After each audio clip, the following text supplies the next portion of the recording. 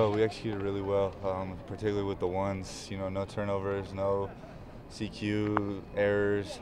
You know, it was just real clean. Scored some touchdowns, and just went on and did what we needed to do. It was nice to see the offense celebrate a little bit. Yeah, it was nice to see the offense happy at the end of practice.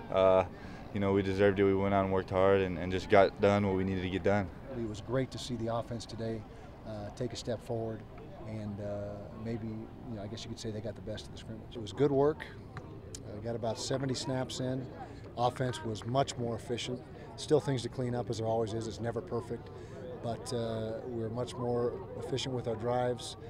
Cut down on the errors, particularly with the ones. You know, there's some errors showed up with the twos, but overall it was a very good day for the offense. Defensively, the secondary wasn't as sharp as we have been throughout fall camp, so that was a little bit of a disappointment, but I'm sure they'll bounce back and be ready to go on Monday.